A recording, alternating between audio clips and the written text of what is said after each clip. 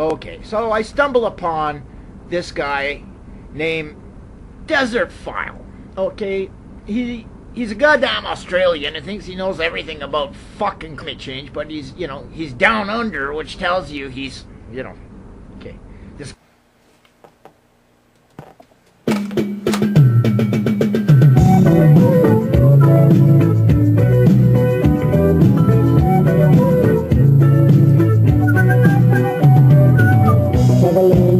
guy's not educated, man. Not educated whatsoever. I explained to him that climate change is brought on by solar maximum, okay, radioactive force from the sun, okay, plays a part in changing the climate. Actually, no. Solar variation has absolutely no effect on Earth's climate. Orbital isolation due to celestial mechanics does, but hey, I'm uneducated. Note 1 down below. We have these solar maximums every 13 years. You mean every 11 years. See note 2. But hey, I'm uneducated. Okay, so of course the climate on Earth is going to change by a few degrees. It's a fact. No, solar variation has absolutely no effect on Earth's global average temperature. Milankovitch cycles, however, do approximately every 26,000 years, which is what causes climate change until humans started putting greenhouse gases into the atmosphere. Then, climate change changed. But then, I'm uneducated. Oops, see note 3 below. Okay, and once the solar maximum dies out, the planet will cool. You're a good dog, but you're a pain in the ass. No! So, here we are with UN IPCC. They retracted a story that said that their climate change theories were all correct and that all their data was right, but then they retracted the story when it was brought up about the fact of the sun forcing from solar maximum that changes the climate on Earth. They had to retract their story because they didn't do the data on sun forcing or radioactive forcing from the sun. You are asserting, without any evidence at all, that over 35,000 scientists in 85 countries just somehow forgot there's a sun up there? You are claiming that? I already made a video about this. The second order draft of the Assessment Report 5 from the Intergovernmental Panel on Climate Change says the exact opposite of what you denialist shitards say it says. See note 5 down below. Okay, the sun plays a major part in our climate. But no scientists out there said otherwise. The Intergovernmental Panel on Climate Change has always said that. They will always say that. You want to read Assessment Report 4? I've got links down there in this video's description. Notes 5 and 6, I believe. 5 and 6. Yes. It says the sun is driving the climate on the planet. They don't say otherwise.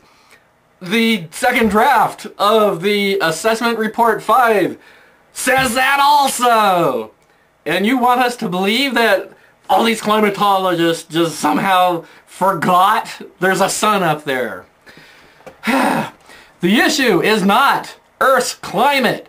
The issue is climate change happening right now.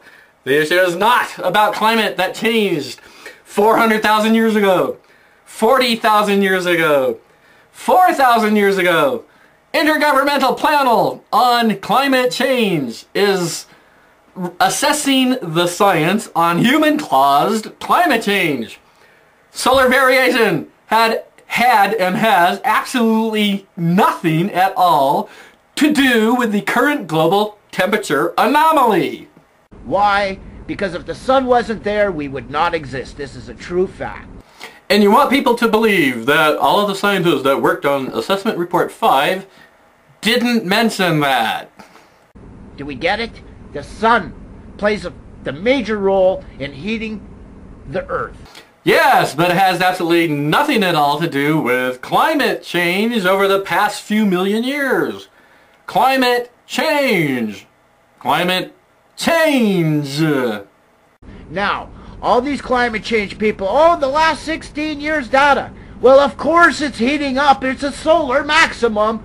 No. Solar maximums do not heat up the planet. Solar variation has nothing at all to do with climate change. You goddamn retards. Duh!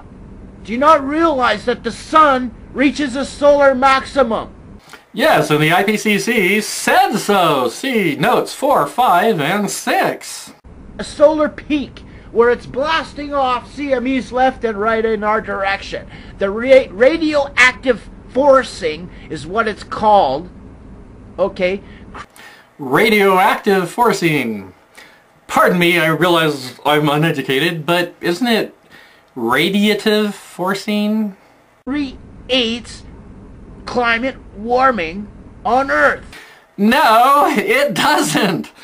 And I'm going to put the data and the charts at the end of this video, and I will demonstrate that it doesn't. I also have links to the data down below, but more on that later. It's a fact. When the maximum cools down, the Earth cools down. No, it doesn't. Which is why you have fluctuation in temperature. Duh! Down under people. You don't know nothing about fucking climate change.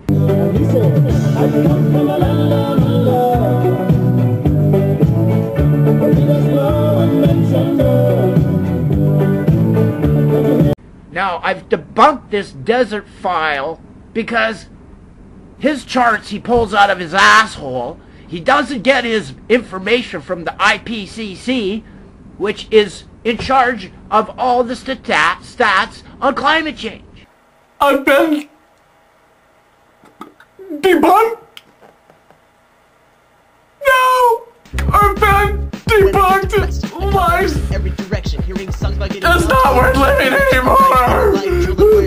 Glasses. I told my friends I bleed black and cried during classes. I'm just a bad imitation of God. They would catch me on the ride and watch me jack off. I wear skin tight clothes while hating my life. If I said I like girls, I'd only be half-right. Cut my wrist. Like a homo.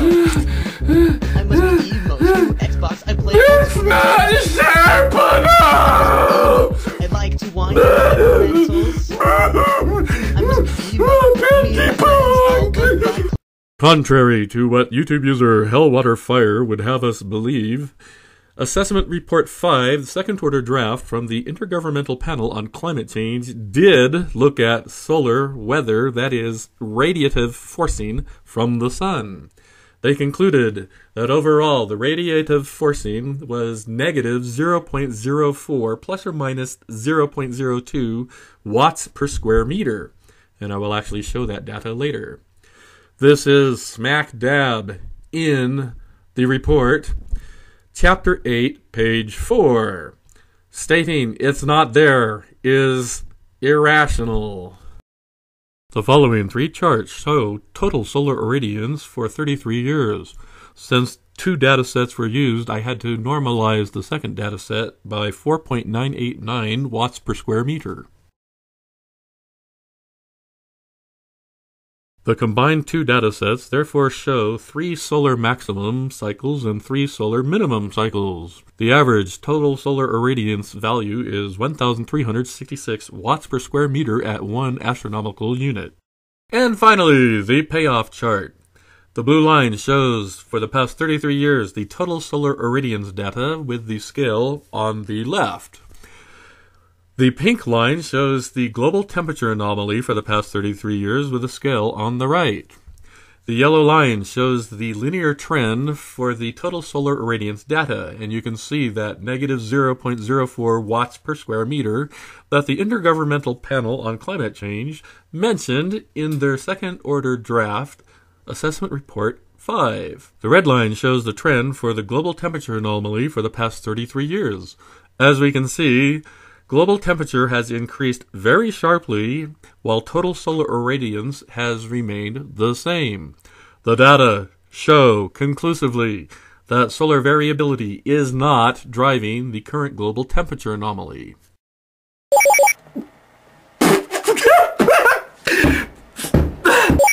Now I have to cut my... Fucking A.